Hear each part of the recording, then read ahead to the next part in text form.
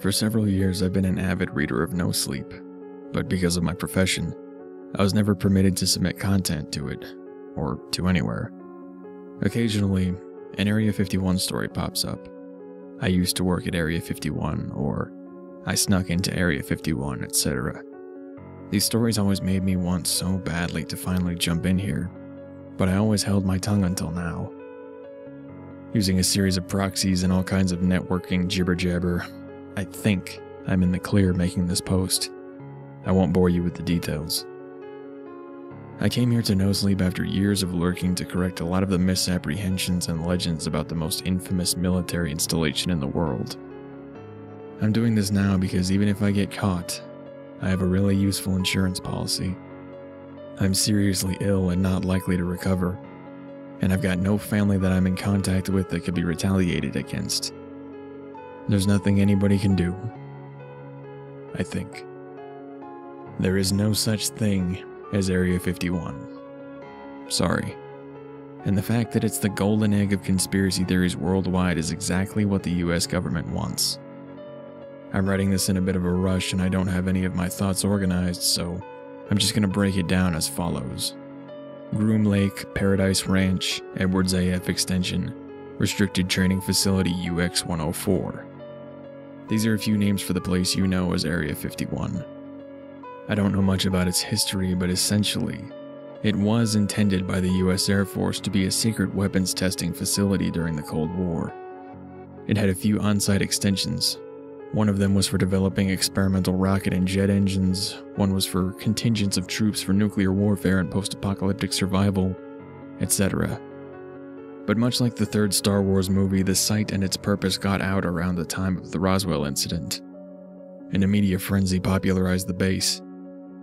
The government tried at first to quell speculation about it, but then adopted another strategy: feed into the hype, and simply move the base a few dozen miles away.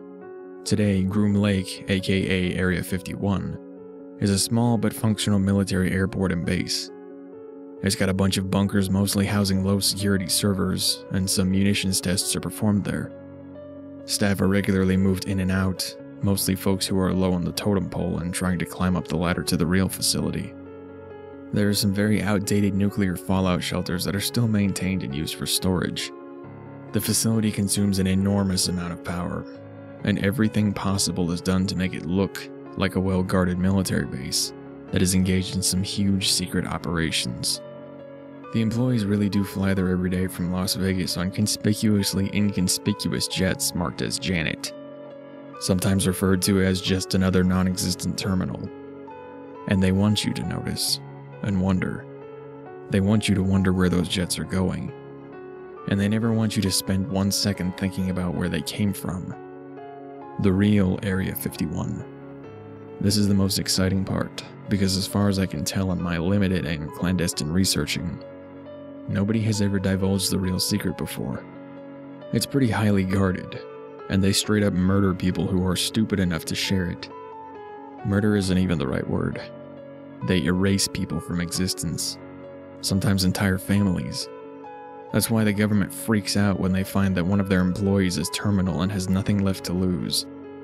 It's why if you're an employee there, you only see their doctors, so that they know about your health before you even know about it. They want you to die real quick of a sudden heart attack, so that you never have a moment to think about how you might do a public service and air their dirty laundry. And sometimes they induce those heart attacks when they determine you to be an HMT, or health-motivated threat. But I didn't need to see a doctor to know that I am suffering from the same malignant tumor that killed my father, glioblastoma multiforme. Every 3 months we get a health evaluation, and every 6 months we get a CAT scan. I simply didn't report the very damning symptoms this past eval, and I'll probably be gone before they scan me next. I really wanted to do this instead. Maybe just to be the first, I guess. The only other thing I've ever done with my life is fix computers. The real secret military base is McCarran International Airport in Las Vegas. The history of the airport was always bound up in military involvement. Before and during World War II, the Army Corps of Engineers and the Air Force were building, storing, training, and doing all sorts of things there. Basically, the government and its corporate benefactors in the military-industrial complex, of course, acquired full ownership of the airport around the time Area 51/Groom Lake exploded in the public eye. It was a rush job and a simple solution. For all intents and purposes, McCarran is an airport. It moves civilians in and out and all over the world just like any other airport on Earth, but its subterranean operations are really something else entirely. First of all, you have to understand the structure of this military base. Because it serves ostensibly as a business of public transportation, every single aspect of the base has dual functions. This is called masking, and it is deployed with remarkable effectiveness at McCarran. To name a few examples, the constant takeoffs and landings of airplanes provide sound camouflage for cutting-edge engine tests. The public completely ignores these sounds and dismisses them as the standard cacophony of airports. Some of the jets themselves are even equipped with technology under test, while others are used to transport hundreds of government employees dressed as vacationing civilians. At any given time in McCarran, up to 6 of the gates are filled with employees of the highest echelons of the US military and government. They sit around on their iPhones dressed as college kids in their pajamas or weary businessmen, and they're paid to look the part.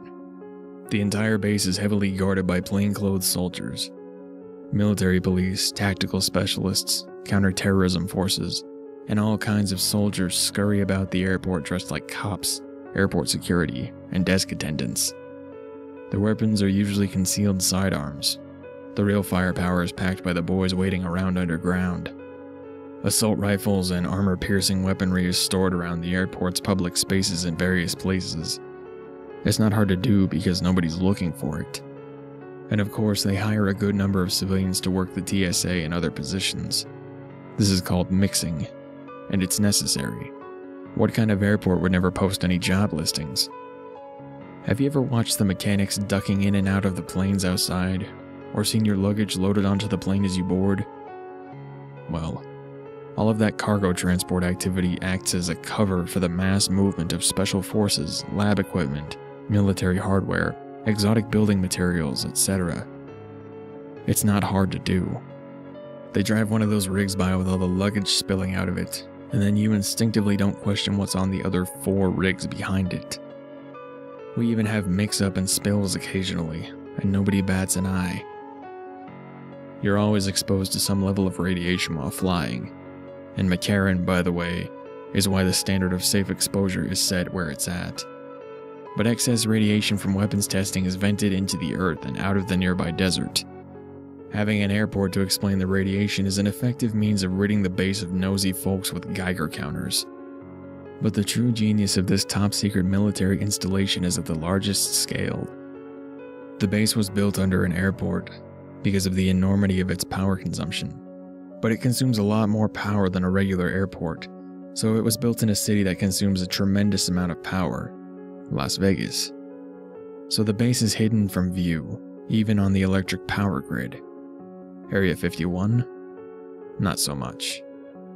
And that's on purpose. So if Area 51 is the little distraction, what do we call the real one? It has many names, but it's usually referred to as the Nexus. That's an acronym, but not many people know what it means. Not even me. Everything about the Nexus, from its operations to its structure, is compartmentalized. That means everything is need to know, and virtually nobody knows anything more than their own specific task.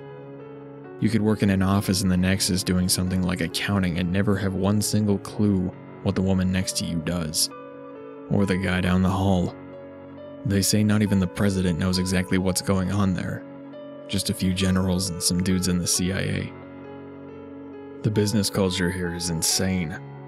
Everyone is smiling, everyone is fine, and everyone is happy to say just a few phrases about what it is they do, when we're allowed to socialize, which is not much. Every line is bugged, every room has a camera in it, and nobody knows who's watching and listening, or when. So that makes you think. Nobody here is telling me the truth about anything. Not even the guy I share an office with. I wonder if any of us know why we are here. People you've worked with for a long time will suddenly get reassigned or have a medical emergency and you'll never see them again. And nobody will remember that person no matter how many people you ask. I actually got hired to do some programming for the Navy when I was in my early 20s out of college, and then got sent to Groom Lake to do server tests. They liked my IT and networking skills, so after a series of strange psychological tests and mountains of non-disclosure agreements and background searches, I got offered a job at a facility near Las Vegas proper. Here are a few stipulations of that job, by the way. It's a $1.5 million after-tax lump sum, plus a $220,000 a year stipend, housing, car, medical paid for, but psychological breakdowns, anxiety attacks, grave health conditions, and family issues void the contract. I also signed approximately 2 new non-disclosure agreements per week, most of which read under penalty of death somewhere. Employees aren't allowed to leave the grounds for 5 years, and we all live underground. Term of service is 5 years, then 4 in debriefing, wherein we get to live in Vegas but report to another facility 4 days a week. We are discharged and observed for the rest of our lives. Our passports are permanently void. We cannot ever leave the continental US.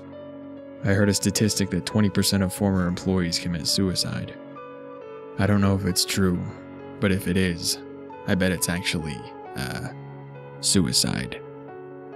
The base is underground.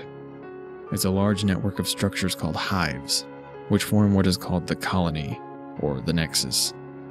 We make lots of Resident Evil jokes, by the way. Except unlike in the movie, the government doesn't try to make its employees feel comfortable with fake forests and windows overlooking digital cityscapes. It is a dark, dreary, Soviet-style labyrinth of halls and bunkers replete with all sorts of submarine-like features. Water and airtight hatches, trapdoors, reinforced blast doors, etc. The only exception are the office buildings inside where chair moisteners like me work.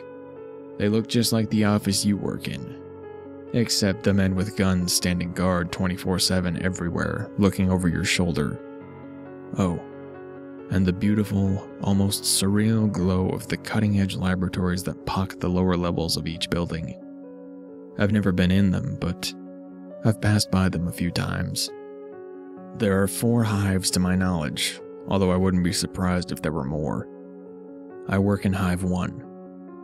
I run some of the servers with a few other guys on one particular floor. There are 16 floors in our hive, but we monitor and maintain all of the servers in Hive 1, so we move around a bit. I've gotten to skim some of the data that passes through, and from what I can tell, we're the most boring hive. I've compiled the following list based on the things I've intercepted on our networks, and also from hearsay from other coworkers. The Nexus has multiple networks, and they're all decentralized. But there are some ways in which they communicate, and it is via those lines of communication that I am privy to some sensitive information. Here's what I know. Hive 1. Finance, accounting, operations, organization divisions, troop training, housing, and some small-scale weapons testing. Hive 2. Chemical engineering, some nanotech research, and advanced psychological fitness, whatever that means, for elite military forces.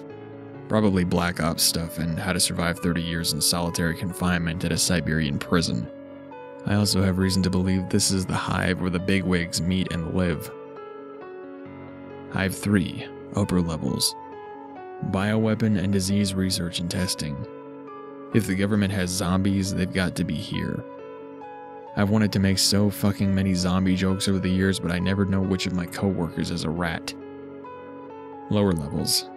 Advanced space travel and space warfare technologies. Particle engines and gravitational beams and the like.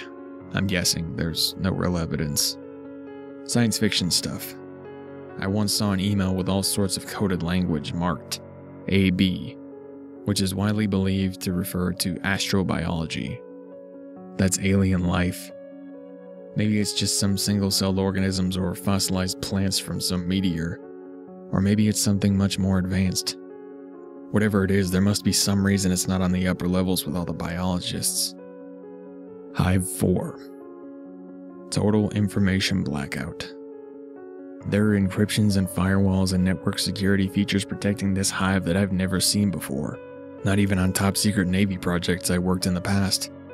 I'm being very non-specific in the language I use to describe our server clusters and networks, because I don't want to tell them exactly who I am. They'll eventually find out anyway. But there's a widely whispered rumor about Hive 4. Allegedly, the most terrifying thing in the world is in that structure on floor 15. There are a few unusual things about Hive 4. First of all, none of the top brass has clearance to get in there. They access it remotely via video feed in their conference rooms, and materials are often transported from 4 to 2 for physical review. I don't know why our bigwigs won't go into 4, but maybe it's because it's too dangerous.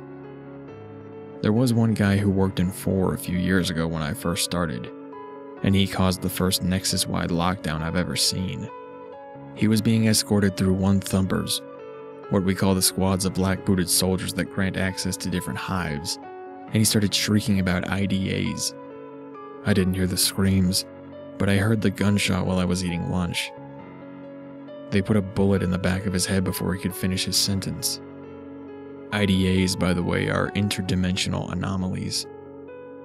I have no further information on what those are. Another thing I've read minimally about are the twins. I don't know who or what these are, but they're the above top secret gem of Hive 4. It is treasonous to even correspond about them on our secure networks unless you are cleared to do so, and only 4 employees are. I've only seen a few things about them. One was a medical record. No vitals, unusual vocalizations that manifest hallucinations and psychosis in nearby employees, and skin that produces violent nausea when touched. The document was basically speculation that the skin functions much like the Australian stinging tree, or a jellyfish.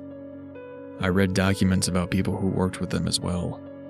In 4, a woman was remanded to the psychological ward after being in the same room with them, and a soldier who stood outside of the laboratory where they are kept basically killed himself. Specifically, he peeked inside during a routine access, then began bashing his own brains out with the butt of a pistol while singing an Irish folk song.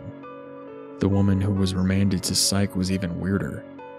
During breakfast with her colleagues, she grabbed a fork, stood up, walked out of the mess hall, stripped all of her clothes off, blinded herself in both eyes, then somehow managed to make her way all the way up to floor 1, where the access corridor to Hive 3 is located. How she managed to operate the dozens of keycard readers, passcode boxes, and retinal scanners is still under review. Last email regarding her was sent in 2012, about how she sits in the dark of solitary on floor 11's psych ward, with a permanent and blissful grin on her face. One of my colleagues whom I trust told me that he saw the twins once through hacked access to a video feed. He said they are woman-like, about twice as tall as a full-grown man, with unidentifiable black growths dangling from their heads, like hair, but thicker. And they basically float a few inches off the ground and drag their toes lightly as they move. They're utterly pale.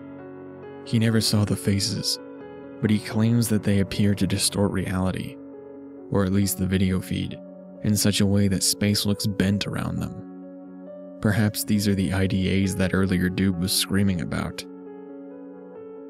That's all I have for now. But hopefully the world knows the truth someday about what goes on down here. We are all basically prisoners. We have very limited and supervised access to the internet. So if you don't hear from me again, assume they figured me out. My name is Felix.